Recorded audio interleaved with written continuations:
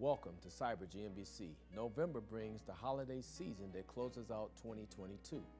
November also brings our election, Veterans Day, and Thanksgiving Day. We're also going to help Pastor Johnson celebrate his third pastoral anniversary. Our prayers is that this month's sermons will be informational, inspirational, as well as transformational. We welcome you to our Cyber GMBC worship experience. Hallelujah. Good morning and welcome to our GMBC service this morning. Amen. Amen. Good morning to those that are in the house, and good morning to those that are viewing us online through your various mobile services. We welcome you into this place today where we can come and serve and praise the Lord in community. Amen. For the Lord is good and his mercy endureth forever. Amen. Amen. I'm going to read today from Psalms 150, if you will stand for the reading of the word. It says, praise ye the Lord. Praise God in his sanctuary. Praise him in the firmament of his power. Praise him for his mighty acts. Praise him according to his excellent greatness. Praise him with the sound of the trumpet. Praise him with the psaltery and harp. Praise him with the tremble and dance. Praise him with string instruments and organs. Praise him upon the loud cymbals. Praise him upon the high sounding cymbals. Let everything that has breath praise the Lord. Praise ye the Lord. Hallelujah. Hallelujah. Hallelujah. I had the pleasure of hearing a millennial minister preach last Sunday, and she preached from the book of Mark, chapter 10, on the story of Zacchaeus. And the title of her sermon was That Same Energy. Amen? Yeah. And those who are Bible scholars, you know that Zacchaeus went up into the tree to get Jesus' attention. And he was calling out to the Lord. Amen? And the people were like, he needs to be quiet. Right? But he got more than loud. Amen? Because he wanted to be seen by Jesus. Amen? How many of us in the house today want to be seen by Jesus? Hallelujah, hallelujah, hallelujah. Hallelujah. We thank you, Lord. We thank you, Lord. Thank you, Lord. Lord, we magnify your name today. We give you all the praise, honor, and glory that you so rightly deserve.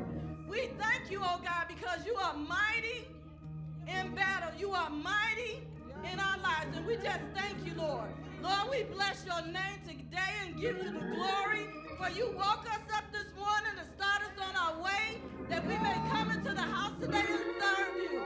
Lord, we ask that you just permeate this place today with your Holy Spirit.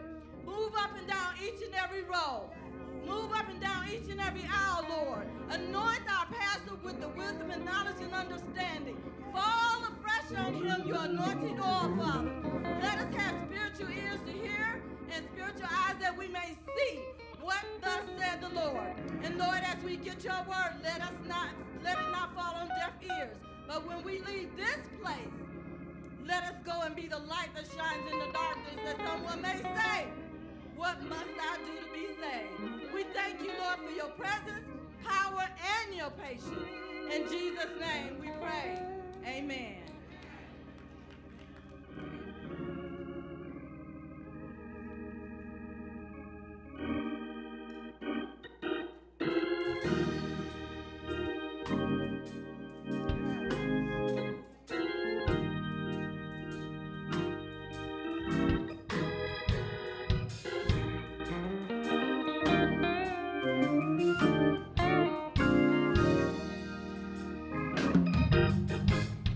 Your grace and mercy brought me through. I'm living this moment because of you. I want to thank you and praise you too.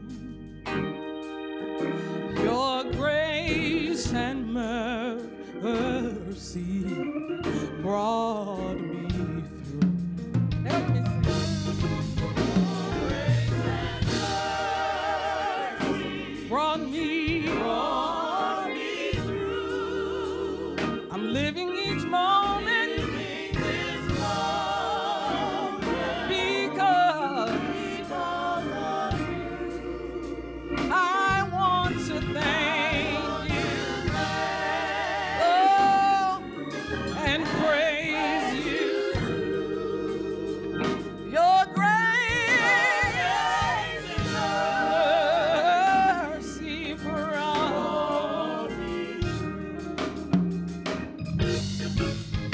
Thank you for saving a sinner like me. To tell the world salvation is free. Oh, there were times when I just didn't do right. Oh, but you watched over me both day and night. Your grace and mercy brought me. Oh, I'm living each moment because of you.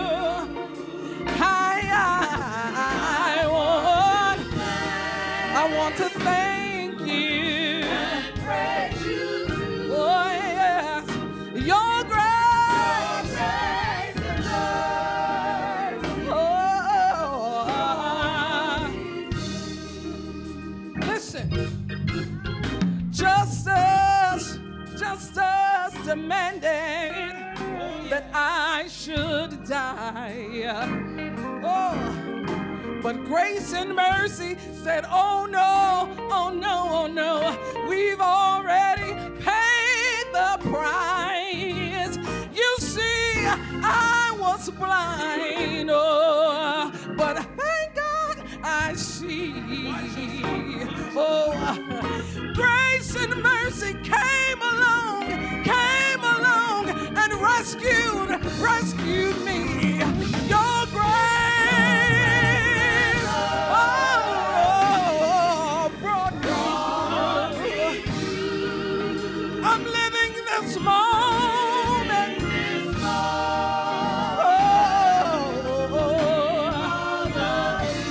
because of you. I want to thank you. Oh, your grace.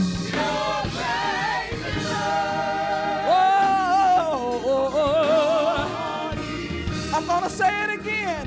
Listen, all justice demanded that I should die.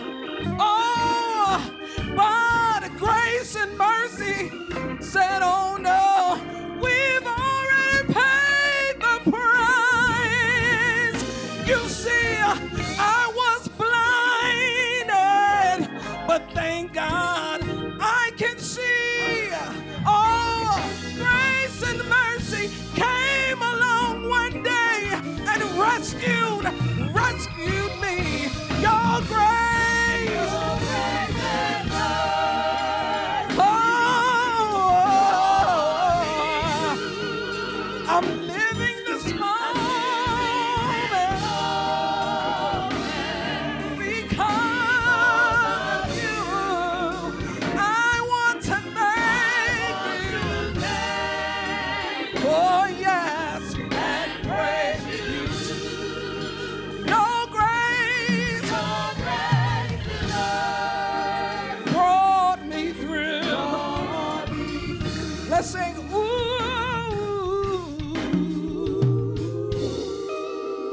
your grace and mercy brought me through. I'm living right now, this moment, because of you, Jesus. I want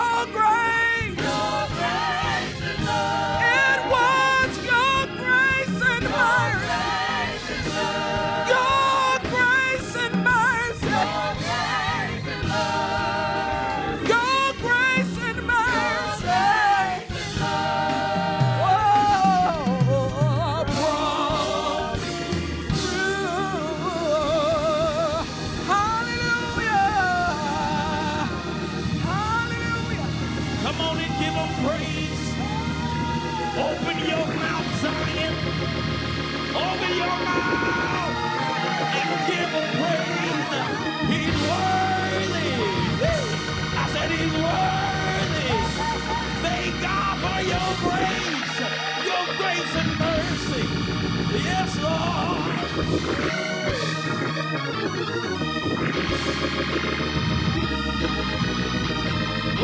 to God. Glory to God. I say glory to God. Anybody thank God for those twins? Grace and mercy. Somebody shout yes. Shout yes.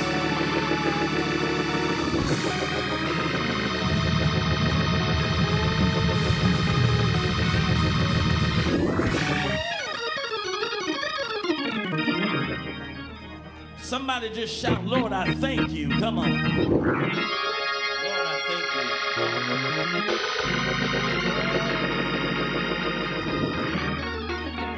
Thank you, Jesus.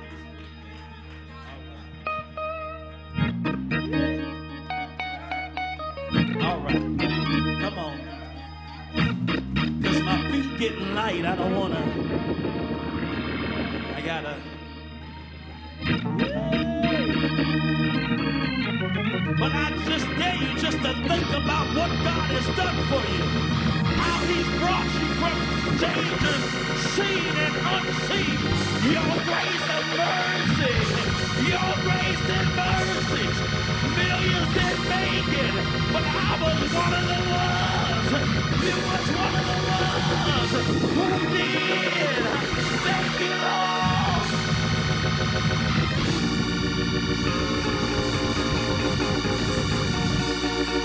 All right.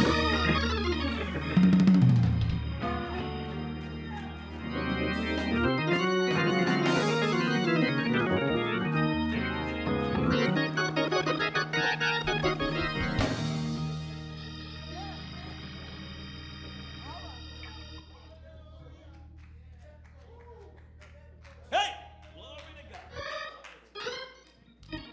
Thank you, Jesus. Come on, you better start, because I'm going to run if you don't start. Thank you, Jesus.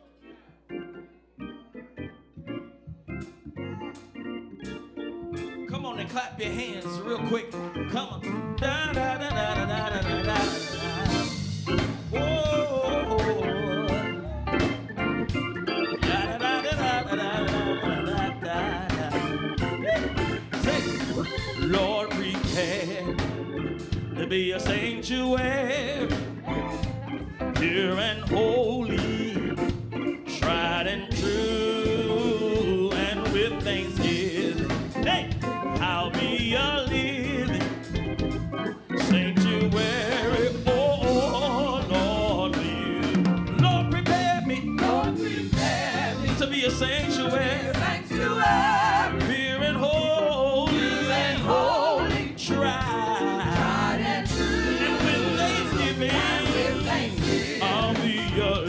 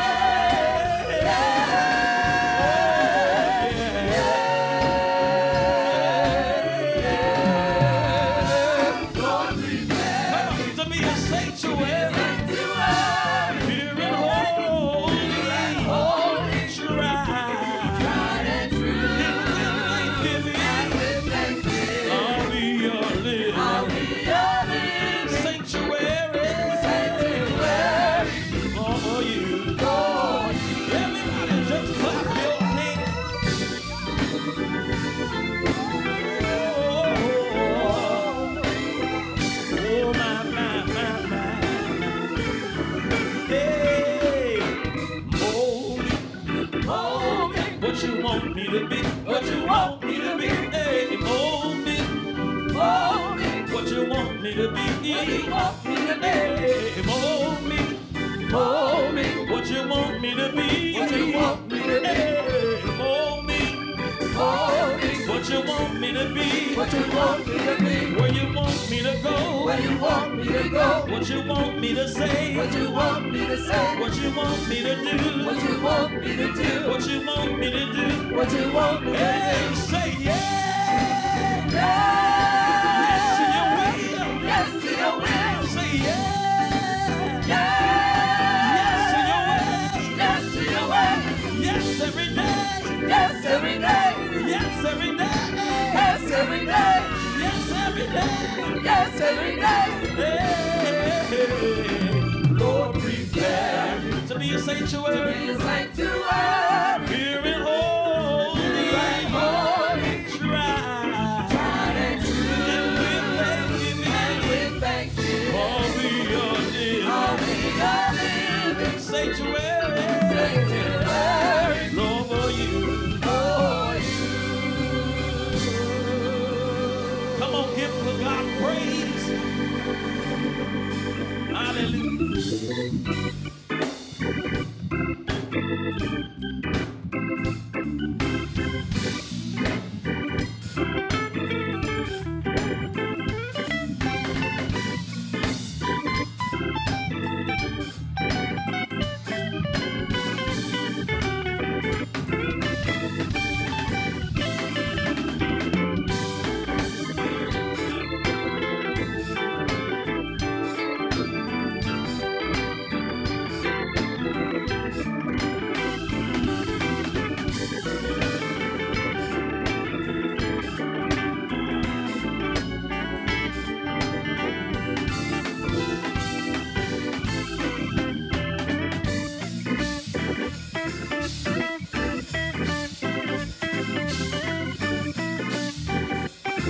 Come on and clap your hands. That's what we do at church. Come on, clap your hands. Everybody just clap your hands. Hey, everybody just clap your hands. Everybody just clap your hands.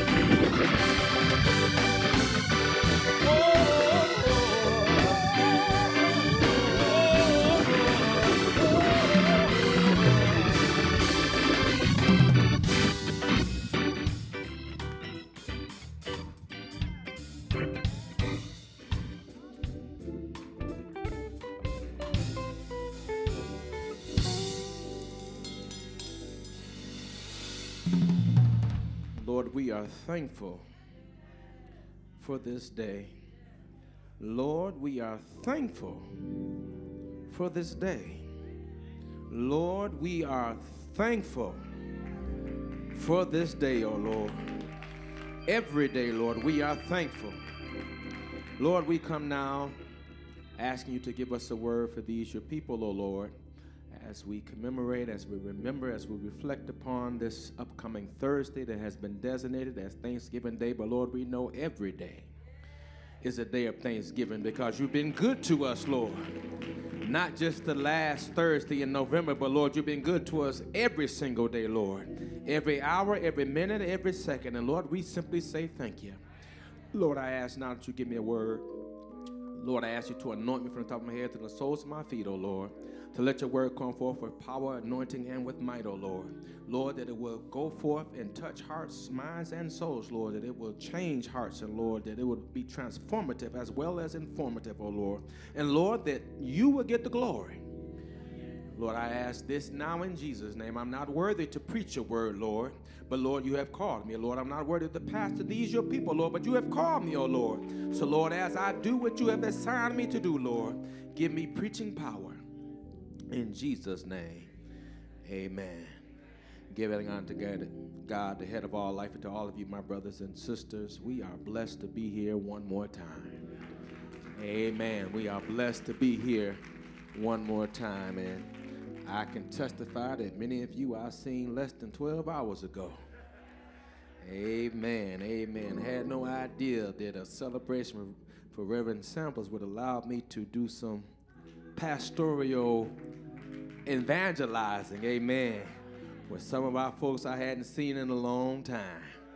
Amen. But nevertheless, God has a way.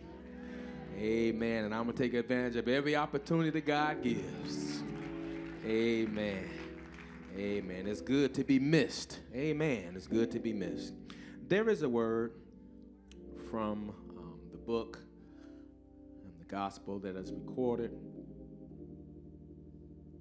Amen. Of Luke. This may not be your typical Thanksgiving message, but this is what the Lord laid on my heart. The 16th chapter of the Gospel of Luke, the 19th verse beginning reads this way. Jesus said, "There was a certain rich man who was splendidly clothed in purple and fine linen, and who lived each day in luxury. At his gate lay a poor man named Lazarus, who was covered with sores. As Lazarus lay there, longing for scraps from the rich man's table, the dogs would come and lick his open sores. Finally, the poor man died and was carried by the angels to sit beside Abraham at the heavenly banquet. The rich man died also and was buried. And he went to the place of the dead." Or King James says, "In hell he lifted his eyes. There in torment he saw Abraham in the far distance with Lazarus at his side. The rich man shouted, 'Father Abraham, have some pity. Send Lazarus over here to dip the tip of his finger in water and cool my tongue. I'm in anguish in these flames.' But Abraham said to him, 'Son, remember that during your lifetime you had everything you wanted. Lazarus had nothing. So now he is being comforted and you are in anguish.'" I want to use for thought from which to preach the tragedy of unthankful actions. The tragedy of unthankful actions. Thanksgiving Day, my brothers and sisters, is a day that has been set aside, and I'm just going to keep it real with you because I do understand, and many of you are aware, that even in Florida, right now, they have what they call the Stop Woke Act. And the Stop Woke Act prohibits individuals from discussing matters of race in schools and in businesses because it just may make European Americans not look so well. But I've learned that sometimes you just got to tell the truth. And you can move beyond pain once you recognize what the truth is. So right now, they are debating and they're trying to stop this from being done, but the goodness about the good word of God is that there is no muzzle that can be put on my mouth. So I'm going to share with you the history versus his story. See, it was in 1620. There were a group of individuals who aborted a ship called the Mayflower, who were sailing from Plymouth, England, and they were shifting this way. There was 102 passengers on this boat, and on this boat, once they arrived, they ended up landing in Cape Cod and other places, and eventually on this 66-day journey, they ended up being closer to what we now call Plymouth in Massachusetts. Well, during this process, during this time, there was a situation where most of the individuals stayed on the ship.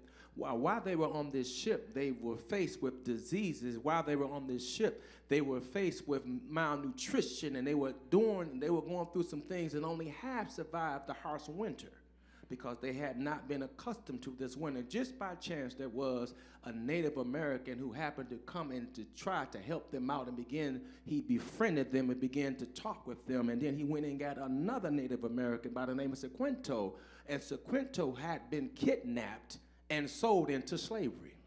Sorrento went to England, escaped from England, and he came back to America because this was his homeland. But there were a group of individuals that we later called pilgrims who ended up being colonizers who came to America. Now, we are often told they came for freedom of religion, but we know that there's some misguided information in that freedom of religion, because once we see the behavior of what happened when they arrived is anything but free and religious. Well, my brothers and sisters, they arrived, and when they got here, one of the things that they discovered is that they were coming because there were some who wanted to practice religion freely, and then there were others who came because they had heard something.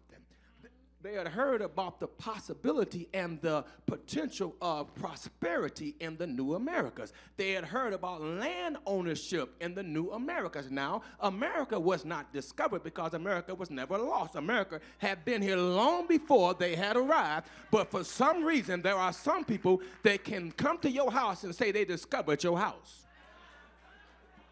Well, upon arriving and upon doing all this, Sorrento then began to teach them how to cultivate corn, teach them how to survive, and then they began to celebrate, and later on they began to set aside a day. There were several days in the beginning that allowed them to celebrate the fact that they had survived the harvest, but understand that all throughout the world and all throughout ancient history, there has always been celebrations of the fall harvest, from the Egyptians to the Romans to other individuals. So this was nothing new, but it just happened to happen in America. Well, upon this celebration of this day, there were several days that were set aside, and eventually they came upon one day, and it was several days that was been set aside. They decided on one day, and then President Abraham Lincoln decided during the midst of the Civil War that he was going to make it one day, which would be the last Thursday of November. Well, upon this, there was a sister by the name of Sarah, the same author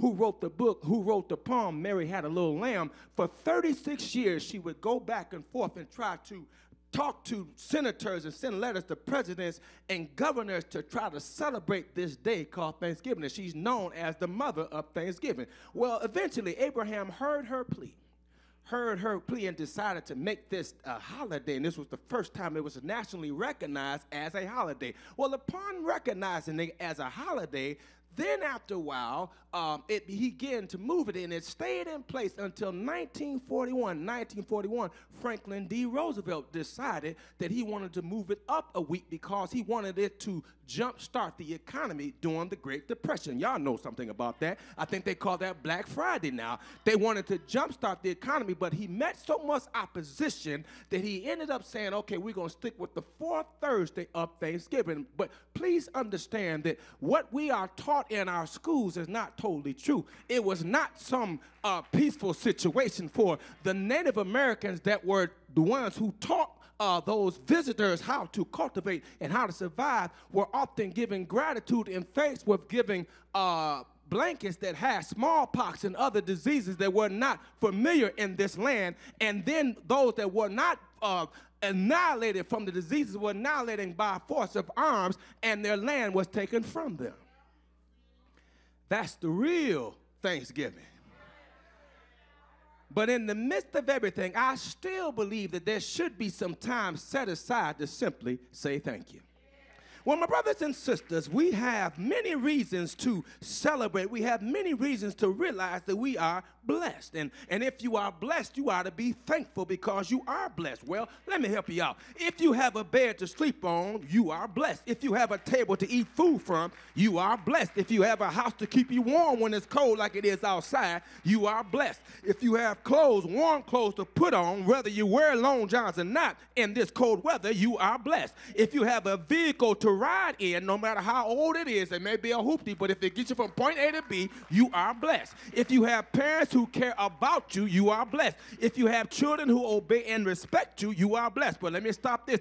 Even if you don't have parents who care about you, you're still blessed. Even if you have children who are not obedient, you are still blessed. Because as long as you wake up and can breathe God's air, there's always an opportunity to get it right. Well, my brothers and sisters, if you have education opportunities, you are blessed. If you have income to live on, you are blessed. If you have a sane mind and you can think when you get ready to think, you are blessed. If you have hands and can wave them and clap them, you are blessed. If you have feet and can walk on them, you are blessed. If you have a mind that can think for yourself, you are blessed. What I'm simply saying is that all of us can testify that we are blessed.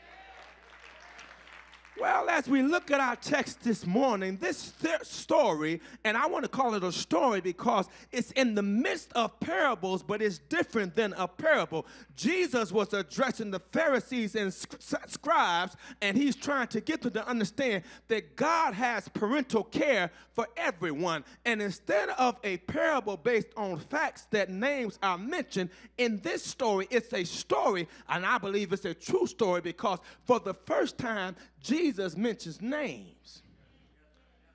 You remember in all the other parables, he say a certain man, a certain woman. But here he talks about a rich man and he names Lazarus. Now we know the rich man's name is Dives. Dives, which meant wealthy in Latin. He wore purple clothing, which was expensive and splendor, and it was a sign of opulence because purple was only worn by princes, nobles, and those of extreme wealth. Now, I want you to understand, not only did he wear the color purple, and the reason why the purple was so expensive was the color purple came from a special shellfish named mutwix that was found in the Mediterranean. Not only did he wear purple, but he also wore fine linen. And linen from Egypt and similar to the silk of wrappings of mummies, and this linen was only worn by princes, priests, and the very wealthy. He feasted every day. He feasted well. Not just on holidays, but daily, and his riches didn't secure him from death. It's not told that he got his money from fraud. It's not told that he exploited folks. It's not told that he oppressed folks. It's not told that he did like a lot of American corporations that get corporate or government welfare by tax breaks and tax cuts, and they have their bills furnished by the poor and the least that can stand it. We're not told this, but there could be a suspicion. Well, my brothers and sisters, and then there is the beggar, or who we call Lazarus. In the original language, beggar means poor, and Lazarus in Hebrew means a man destitute of health, needy, or a poor man. So in society, the rich and famous are remembered by the name, not the poor, who usually become a statistic. There was no welfare, there was no disability, there was no SSI, so this brother was in bad trouble. He had been placed at the gates of Dives. He was laid there, literally being thrown daily at the gate on the property of the rich man. His familiarity became part of the street scenery and wasn't even acknowledged by Dives. His only desire was that it was never mentioned that he could eat from Dives' table. His body was full of sores, ushers, running sores that were not closed, bound, or even mollified with ointment. The dogs had pity on him.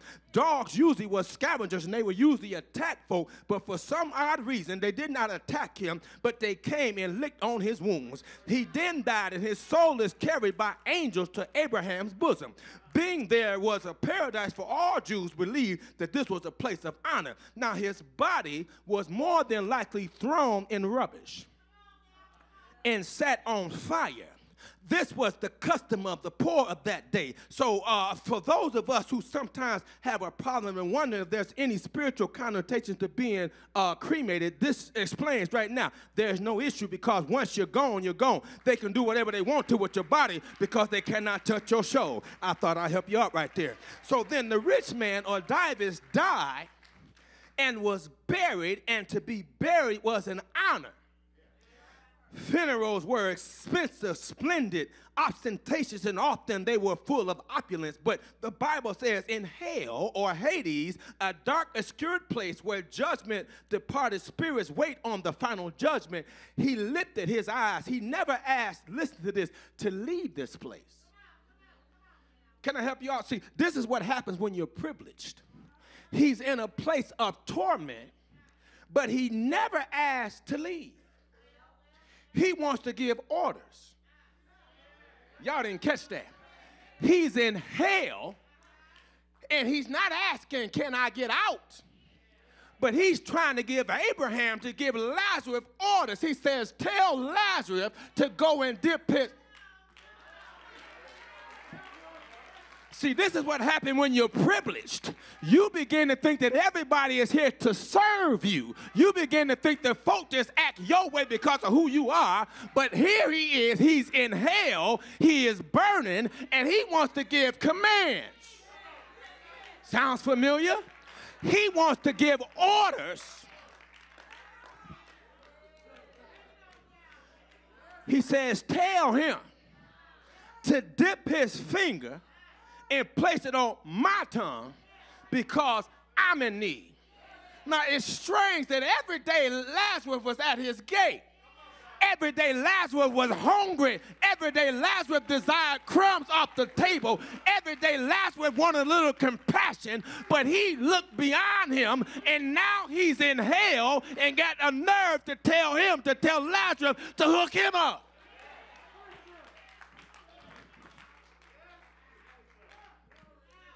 Tell Lazarus to hook a brother up. I'm in torment. But I want you to understand that he did not go to hell because he was rich. I don't want you to miss the moral of this story, because Abraham was rich, and Joseph was rich, and Solomon was rich, and Philemon was rich, and they died in the faith. And Lazarus didn't go to hell because he was poor. Didn't go to Abraham's bosom because he was poor. I don't want anybody to misunderstand this. I don't want anyone to think that just because you may have a few coins to rub together that you're going to hell. And I don't want you to think because you don't have a few coins to rub together that you're automatically going to heaven. But I want you to understand that God has a way of changing situations. And that's why we were always told to be careful how you treat one another. Be careful how you talk about one another. Because life has a way of making you up today and down tomorrow. But then life and God has a way of you being down today, and the Lord can pick you up tomorrow. I need to talk to somebody, because life has thrown you down, and it may appear as though you cannot get up, but the good news is you can be down, but with God you can always get up. So the thesis of our thought for Thanksgiving today is that the choices made on earth will have everlasting consequences. Can I say that again? The choices made on earth. That's why every day is a day of Thanksgiving, because you may not be going in the right direction today, but you can make a choice today on earth that will have an eternal ramifications. In other words, you can be down and out, and you can turn to the Lord. You can come to Jesus just as you are, weary, wounded, and sad, and you can find in him a resting place, and he can make you glad. What decisions that are made on earth can have eternal ramifications. Now let's review the three elements or the ungrateful actions of this person. First of all, it's a tragedy to have unthankful actions, because an unthankful head produces an unconcerned heart. An unthankful head produces an unconcerned heart. All that mattered to this brother, Dives, was his wealth, his opulence, and his superlative lifestyle. The welfare of others didn't even interest him. It's no doubt that this condition was humiliating to Lazarus. He had to beg for his very existence. There was no SNAP cards. There was no SSI. There were no food banks. There was no mission from Missionary. There was no missions from churches to saying, hey, we're going to hook you up during a holiday, and we're going to make sure you got some food on your table. We're going to give gift cards. We're going to get some turkeys and give them away. None of that was happening. So in his day, he had to beg for his very existence on a daily basis. He had to depend on someone else to transport him back and forth every day to sit on the estate of Dives. He endured the stares of those who would just simply look at him and pass him by. He endured to face the disappointment of being in despair and having folk looking at him and not looking on him. He ignored the beggar who laid at his gate. You can ignore, overlook, and disregard something for so long. You can look past some folks for so long that you become insensitive to their situation. And as a child of God, we can never become so insensitive to the needs of other folk that we begin to ignore other folk. If something in you allows you to ignore folk, then something ain't in you. You'll catch that when you get home. See, somebody needs our love and compassion. Someone needs our concern and prayers. Someone needs a helping hand. Someone needs to know that we really love them and someone really cares about them. Someone needs to see our Christ-like example of what it means to be a child of God. What that means, never look down on those who may be struggling beneath their burdens. Never look down on those afflicted with pain and suffering. Never look down on those who are fighting what it looks like and look like they're losing their battle. Never look down on those that are suffering from a broken heart. Never look down on someone who's dealing with mental issues and situations. Never look down on anyone unable to provide for themselves. Never look down on those less fortunate than you. Never look down on anyone, because you got to realize, if it had not been for the goodness of God, if it had not been for the Lord on your side, there go I. But I hear you saying, Dr. D, I ain't got a lot of money, so this sermon ain't about me. Yes, it is. I'm coming your way too. Because you may not be able to do everything for everybody, but doggone it, you can do something for somebody.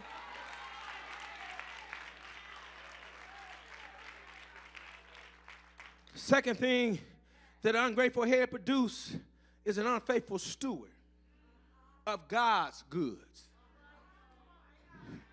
See, this is what we didn't catch in the story. He had money. He had things, but they were God's things. I believe it is the Bible that says the earth is the Lord's and the fullness thereof. I believe the Bible also says that he owns the cattle on 1,000 hills. I believe that everything that was made came from God, and God made it. I believe everything belongs to God. Here it is, here it is. What he had did not belong to him exclusively, and it needed to be shared. See, he failed to realize that he wasn't God, that he was God's trustee. And the wealth and influence he could have used to give God the glory. He could have used it to be a blessing to his brother and his sister, but he decided to be selfish with what God had blessed him with. I keep trying to tell y'all, you are blessed to be a blessing. You are not blessed to hoard your blessings. You are not blessed to accumulate all of your blessings and to showcase them and to drive them and to wear them. But if the Lord has blessed you, every once in a while, you ought to have some compassion in your heart to be a blessing to somebody that's less fortunate than you. And I know that there are some folks who are struggling. I know there are some folks who don't want to do nothing with their lives, and I'm not talking about them necessarily, but there are some folks who keep trying and they cannot get ahead. There are some folks who want better for their families, but maybe they need a kind word. Maybe they need a hand up. What joy does Dives forfeit because he wouldn't address the needs of Lazarus? You ever been a blessing to somebody? Help me now. Have you ever decided to help someone else? Is there not joy when you are a blessing to someone else? Does it not make you feel good on the inside? Now, I'm not talking about the trying to hook folk up where you bless somebody and then tell everybody. That's not being a blessing. That's being a show-off. Because when you are truly a blessing, you don't care if nobody, matter of fact, you would prefer nobody know. Because you realize that God has blessed you, and you realize that folk in need have dignity. Folk in need are not necessarily standing in line and want folk to know they've been worked on and they've been helped out. That's why we never publicize who we are a blessing to when our mission comes around. We never tell you names, we tell you individuals. Because their name is not important. The important thing is that we help somebody along the way. Because we're not trying to brag and boast about what we're doing because we're not doing it in the right spirit. But we do it because we realize there is a need. See, whatever God has blessed you with is partly to be a blessing to other folk. See, God sometimes blesses us to see how we gonna act. Because, see, some folk can't stand to be blessed. They can pray, Lord, hook a brother up, hook a sister up, and then the minute the Lord bless you, you lose your natural mind. You can't stand to be blessed, but I want to be one of those kind of the Lord can keep blessing me over and over again because God can trust that I'm going to try to help somebody else along the way. God can trust that I'll look and see that there's a need. I really would like to keep this money, but there's a need to help somebody else that's less fortunate, so I got to do what I got to do. See, you got to use your advantage to the advantage of the disadvantage. I think I just said something. You got to use your advantage to the advantage of the disadvantage. That means when you know that some folks are catching a raw deal and you have a point of influence and you have a way to hook them up, you got to hook them up. Again, I'm not telling you to give handouts, but you ought to stick your hand up to help somebody get up. You ought to be willing to help somebody along the way. You ought to be willing to put in a good word for a brother or a sister. You ought to be willing to make certain that things are done right when you have control, when you have influence, to make certain that things are done the right way. We don't need no more door gatekeepers. And not our ministry, but I'm talking about those what I called them last week, a couple weeks ago, those slave catchers. We don't need none of those kind of gatekeepers that want to make sure that can't nobody else get in. But we need some folks that's going to bust doors open like Biggie, open the door, kick in the door with the 4-4. We need some folks that's going to make certain that there are opportunities for other people. See, you can share something that God has blessed you with someone else. It's okay.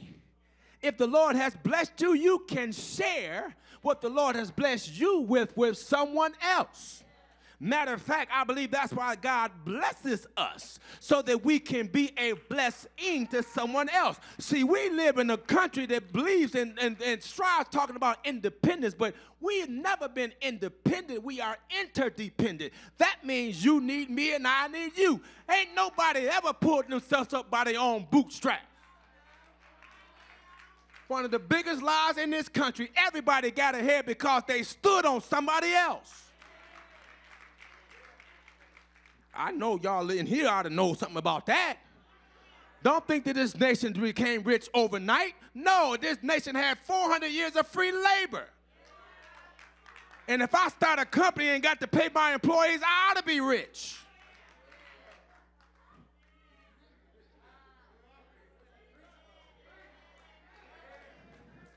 Then finally, an unthankful head produces an unprepared future. And again, this man was in a position to change lives. This man was in a position to help his fellow brother.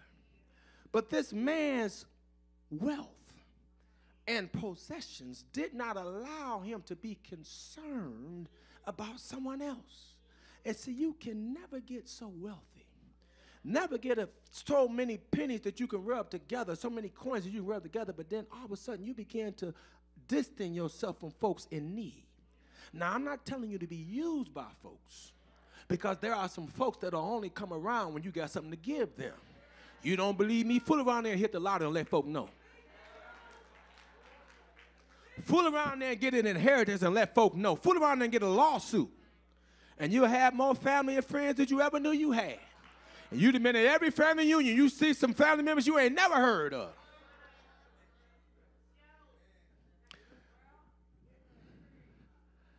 But I'm not talking about those individuals who are not willing to do for themselves what they can.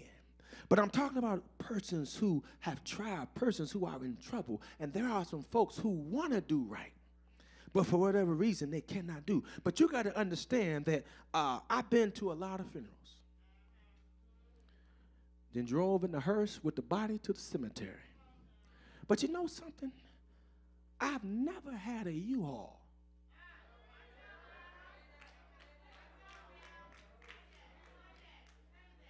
In front of the hearse, or behind the hearse, or in the whole funeral procession. Never experienced a U-Haul. Why? You can't take it with you. I'm being real. I'm not saying don't save up. I'm not saying consider the ant. I'm saying all of that. But I'm also trying to get you to understand that you can't take it with you. How many folk you know spent their whole lives stacking up and building up, and then they gone, and their family run through it quicker than a knife and butter?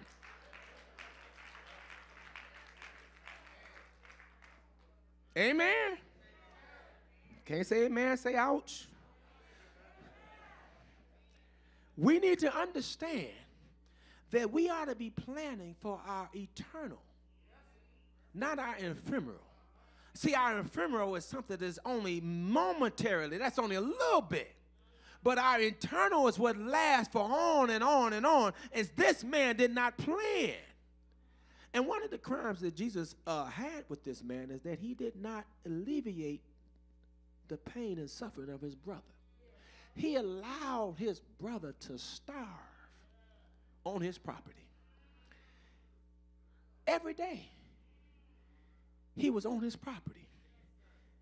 Every day, he had the opportunity to be a blessing to this man. Every day, he could have reached out and gave the man crumbs that fell from the table. Truth be told, he could have given the man his lunch. He wouldn't have missed it. He could have invited the man in to eat. He wouldn't have missed it. Because what I've discovered with God is that when you are intentional in being a blessing, God allows the blessings to reciprocate. And it's a boomerang effect. Is there anybody that can testify that you decided to be a blessing to someone else, and before you could get finished being a blessing, you were blessed? Y'all didn't catch that. Before you were finished being a blessing, you were blessed. In other words, God does not tell you to give, and God will not give it back. But God wants to test us. So this man had an opportunity. Don't forget to plan for your future as you go shopping on Friday and Thursday evening. Remember that Jesus is the reason for the season. Don't you be around here running yourself into debt. Then you run into H&R Block. January the 2nd, rushing to get your income tax return. And then when you get in such a bad way that you fool around there, you're going to give them money on your money, and they're going to take money off of your money to give you your money back. Let me say that again.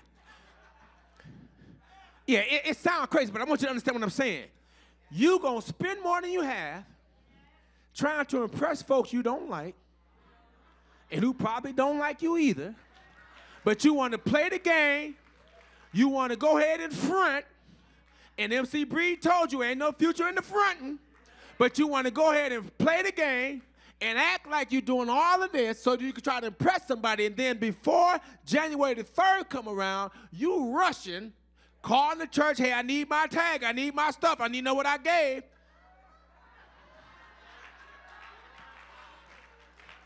And then when the report come back, I gave more than that.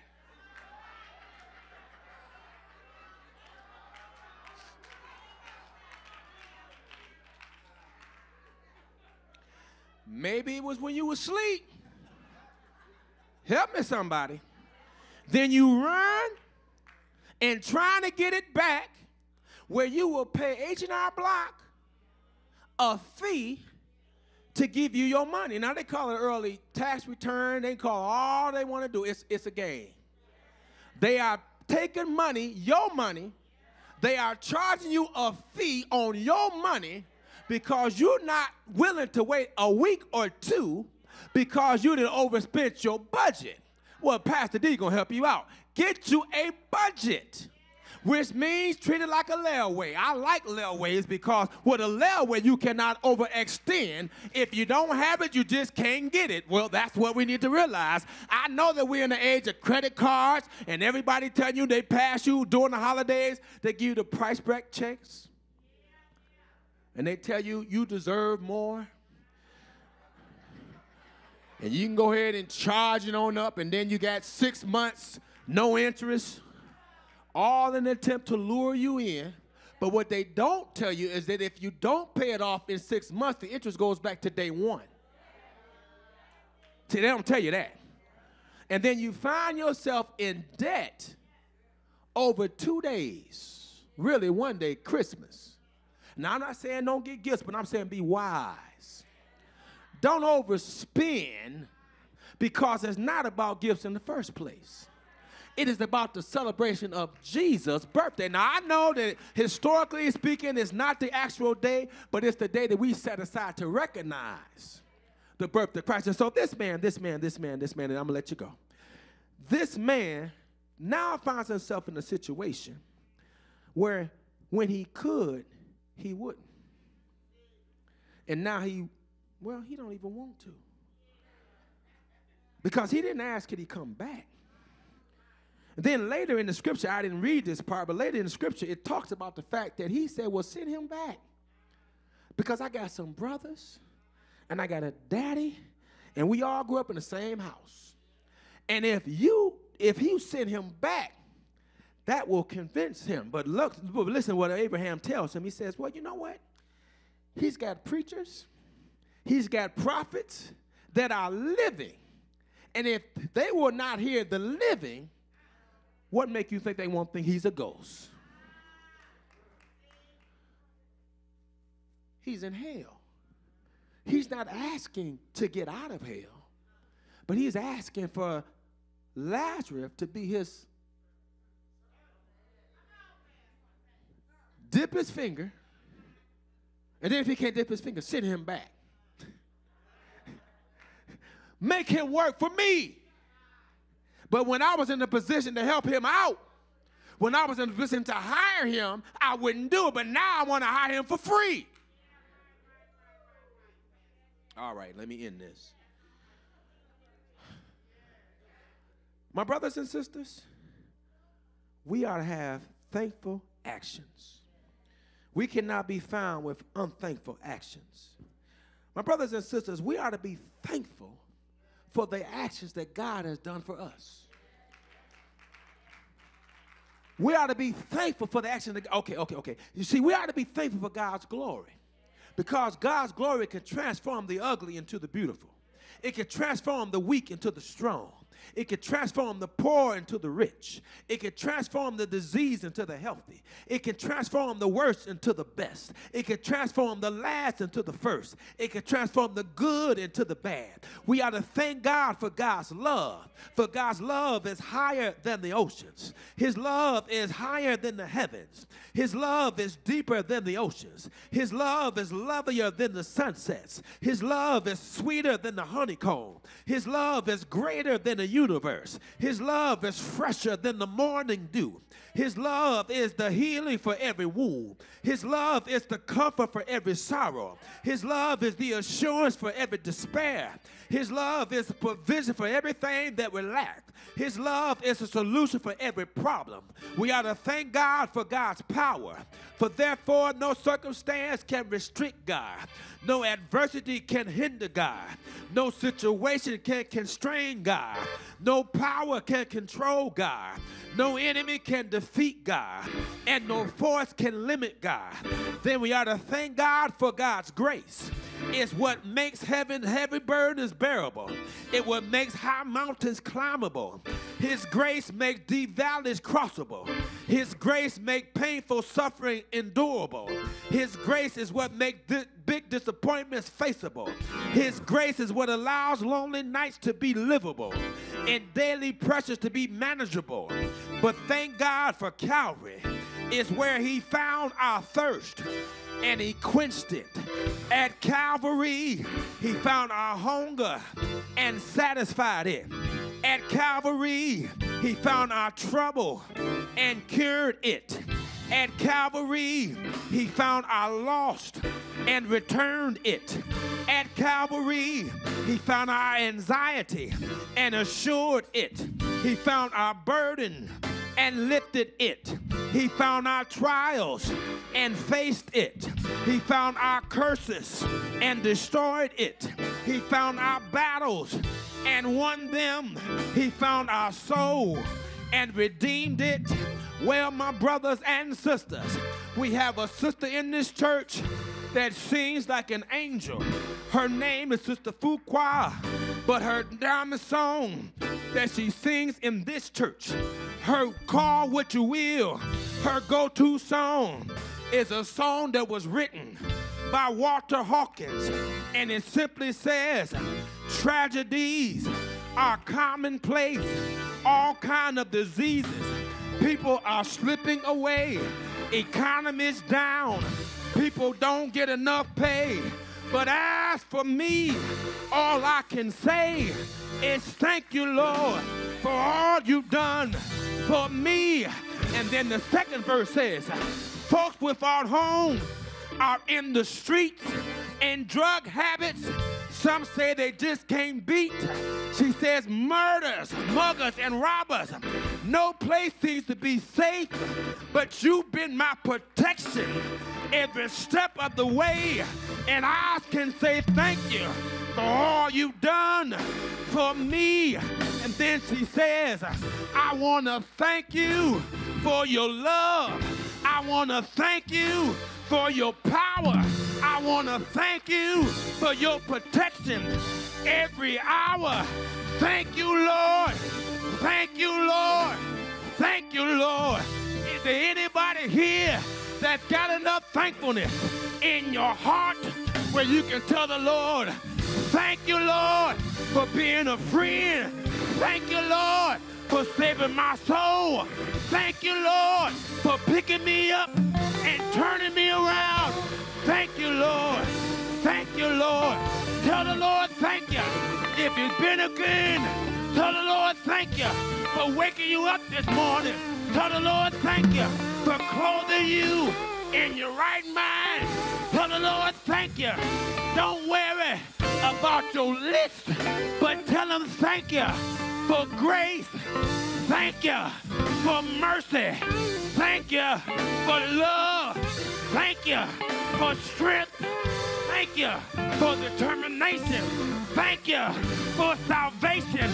Thank you for mercy. Thank you for grace. Thank you that you sent your son and he died on the cross. Thank you. Thank you. Thank you. Thank you. Thank you, Lord. Thank you, Lord. Thank you.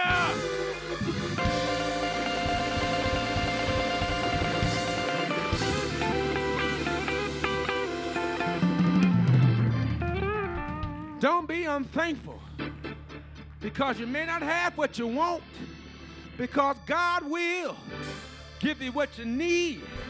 And I have any witnesses that can testify. I may not have what I want, but every time I turn on the light switch, the light comes on. I may not have all that I want, but when it's cold outside, I can go to my thermometer and turn on some heat. I may not have all that I want, but every time I go in my kitchen, there is groceries in the cabinets, groceries in the refrigerator, there is food in the freezer. And then if I go to my garage or in my basement, there's a deep freezer. That means that there's food on reserve. We've got to stop worrying so much about the material items and thank God for what the Lord has already given us. If you got a mind and can think for yourself, tell him thank you. If you got a heart and will love everybody, tell him thank you. If you got a mouth and will speak up for justice, tell him thank you. If you got a head and will use it to help somebody, tell him thank you. If you got hands and will build up folk and not tear down folk, tell him thank you. Thank you. Thank you.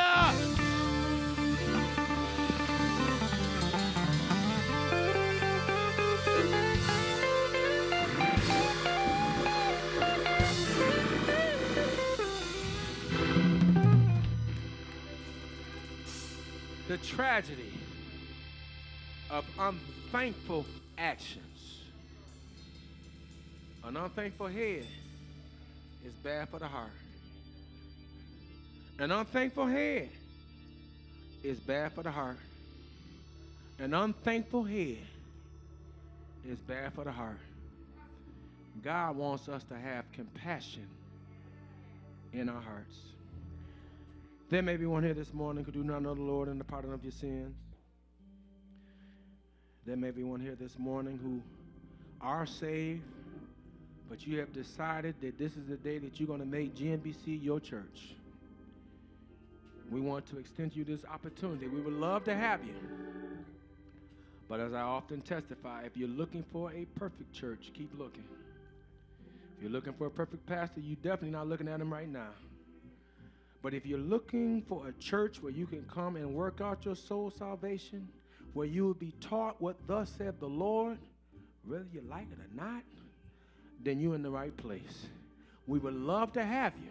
If you're here this morning and you feel as though this is the church that the Lord is leading you to, won't you please come? Amen. Is there anyone here this morning? If anyone is listening, viewing, live, you can go to our various communication boxes and voice messages and things of that nature and let it be known of your desire, and we will get in contact with you. Amen. Is there anyone else? Is there anyone this morning? Is there anyone this morning? Amen. She heard the sermon. She gonna do it justice. I couldn't do it, so that's why I preached it, because I couldn't sing it. Amen. While you're thinking about it, she's gonna come and bless us. While you're making your decision. Tragedies are commonplace. All kinds of diseases. People are slipping away. Economy's down. People can't get enough pay. But as for me, all I can say is thank you, Lord, for all you've done for me. Yeah.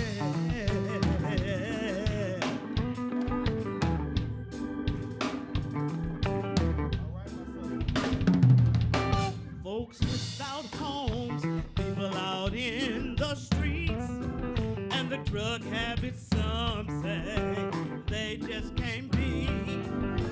Muggers and robbers, no place seems to be safe, but he's been my protection every step of the way. And I want to say thank you, Lord, for all you've done for me. Hey, hey, hey, it could have been me. Thank you. Outdoors. Thank you. With no food. Thank you. And no clothes. Thank you. Alone. Thank you. Without a friend. Thank you. Or just another night. Thank you. With a tragedy. Thank you. But he didn't thank you. None of these things be. Thank you. Every day by his side. Thank you. Thank you. And I want to say thank you, Lord, for all you've done for me. Yeah. It could have been me. Thank you. Outdoors. Thank you. With no food. Thank you. And no clothes. Thank you. Or just alone. Thank you. Without a friend. Thank you. Or just another night. Thank you. With a tragedy. Thank you, Lord. Thank you. Thank you. Every day by your side. Thank you. Thank you. And I want to say thank you, Lord, for all you've done for me. Yeah. I want to say thank you, Lord, for all you've done for me. Yes, I gotta say thank you, Lord, for all you've done. I want to thank you for your love. Thank you. Thank you for your power. protection. Thank you. Every hour. Thank you, Jesus. I wanna thank you for your love. Thank you for holding me. Thank you for your power. Thank you for guiding me. Thank you for protection. Thank you for keeping me. Every hour. Hey. Thank you. Nobody like Thank you. Nobody quite Thank like you. I wanna say Thank you. Early in the morning. Thank you. A brand new mercy. Thank you.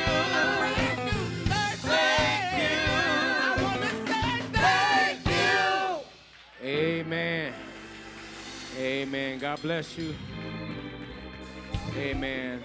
We want to acknowledge our visitors that are here this morning. If you are here visiting with us, if you could just raise your hand. Raise your hand if you're visiting with us this morning. Amen. We thank God for your presence. We do understand that many of those that are visiting with us are related to Deacon Filey, his son. Amen. And you say a great aunt? Mother-in-law is here. Amen. From Mississippi, right? Amen. Amen. Amen. Now, I apologize for the weather because last week it was all right. But that's Michigan for you. Amen. And we want to pray that the Lord give you all traveling mercies. Amen. We pray that you enjoy Michigan while you are here with us. We are praying that the Lord will bless your stay, that you'll be warm. Amen. Amen. Amen. And the grandson. Amen. Amen. Amen. Amen. He ready for a Goober bottle. You can put him right on the bottle. Amen. Amen. Very photogenic. Amen. Yes. We got another visitor over here.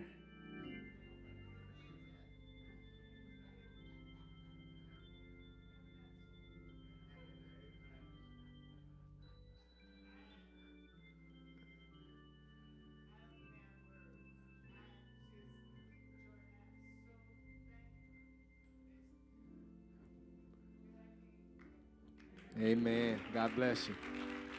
Amen. Amen. Well, we know one thing. You enjoyed yourself. Amen. Because I thought you was GMBC. Well, you could have gone ahead. We got some music right here. They hook you up. When you think about the goodness of Jesus and all he's done for you. Amen. Amen. We thank you for your presence. Amen. We are thankful for all of you all. We pray that you have a wonderful day. We do want to say that I'm glad that we got some thankful folks. As you know, every year, over the years, we would give away baskets. And then when the pandemic hit, it became more feasible to just simply give away gift cards. And so we have done that already. Amen. Now I'm glad everybody clapping. Because now here comes the ask of your pastor. I didn't say anything to you all about giving, but I just preached a sermon about being willing to share what you had. And so I'm going to ask, as we prepare for our tithes and offerings, that you will put a special offering aside. And if you didn't bring your money, good news is we are electronically hooked up. You can go to Giblify, you can put in, you just make it out to the mission, or simply say Thanksgiving. And we will give that to help replenish, because needs don't stop, and Christmas will be here before we know it. Amen. And again, I believe that God blesses us to be a blessing, and I will not ask you to do what I'm not willing to do. So I'm going to ask you, if you're able to do at least $20, amen, towards this, please do so. My family, we're giving 50. Amen. We're giving 50. Amen. Because I cannot preach it and not practice it. At least I ought to be trying to do it. Amen. Amen. And so I want you that the Lord has blessed, and you got a few more dollars. You know, you got a few dollars to rub with, because some of y'all know you blow more money. Amen. Amen. Amen. Casinos and lottery lines and amen. So if you can blow some money, you ought to be able to give some money for a good cause, that we may be a blessing again. We've already given the cards out to help those individuals, and we span some of everywhere. There are schools that we go to, and we just pick families. Don't even ask the names. We just need families that poke a need, and then we address the need, and we try to give you cards out. So I just want you to be mindful of that. If you're willing to do so, my brothers and sisters, again, I'm asking to at least give $20. Amen. Amen. Amen. We quickly sold out $21 for a movie. As a matter of fact, I had to make more room. So I know we should be able to handle $20 to help a family in need. I mean, the Lord has blessings for this church. The Lord kept us when we couldn't see each other on a Sunday morning. Amen. And so we want to show our gratitude. Amen. Amen. We want to have thankful actions. Amen. Amen. And if you're not able to do it, hey, I realize things can be tight. But I will tell you, if you trust in the Lord, if you trust in the Lord, and you'll realize that sometimes you got more than you thought you had, when you realize what you done threw away and what you done blown. Amen. Amen. Amen. So I'm just asking you to take some of that excess money, amen, and give that. Amen. Is anyone seeking cars? Amen. Again, make it out to mission and put Thanksgiving on it so we'll know that it's designated strictly for that. Again, we give, and we're not always letting folks know who we giving to, but we are a giving church. And we are a blessed church because of that, and I believe in that. So now I'm going to ask God's blessings upon our tithes and offerings. Then we're going to have our tithes and offerings, and then we'll go a little bit further. Lord, we come now in the name of Jesus, asking you to bless us during this time of giving. Lord, we do not want to be like Dives. We want to share the resources that you have given us to be stewards over. Lord, that you can trust us with more, oh Lord. Because, Lord, we realize that a closed hand won't lose money, but it won't gain none either. So, Lord, we're asking you to make us benevolent in our giving, in our spirit, oh Lord, that we will be a blessing to others. This is our prayer. We pray in the name of Jesus. Amen and amen. On your way out, you can drop them in the receptacles there. Right there, there may be a basket. You can drop them in the basket. Amen. We are grateful to God for this day. You all know what's going on at 5:30. Amen. Wakanda forever. Amen. I almost go wear my T-shirt like Sister Michelle, but I ain't want to get ahead of myself, so I figured to wear a Wakanda shirt. Amen. A Wakanda style shirt. Amen. We're looking forward to going to see this movie. But more so, we're looking forward to fellowshipping with our brothers and sisters in our own theater, amen, where it's just all GMBC, amen, amen, and family and friends. And so we're looking forward to that.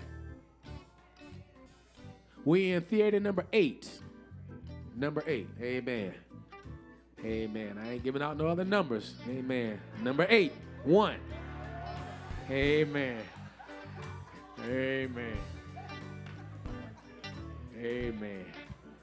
Amen. Is there anything else that we need to cover? Oh, Thanksgiving service. Thanksgiving service will be here, Thanksgiving at 10 a.m. Our traditional Thanksgiving service, and we just simply come and we share what we are thankful for over this past year in our lives, and then 11 o'clock, we out of here. So it's an hour of thanksgiving for the Lord, for what the Lord has done. You're welcome to come. Amen. There's no dress code. Just have on clothes. Amen. That's the only dress code. Have on clothes. Amen.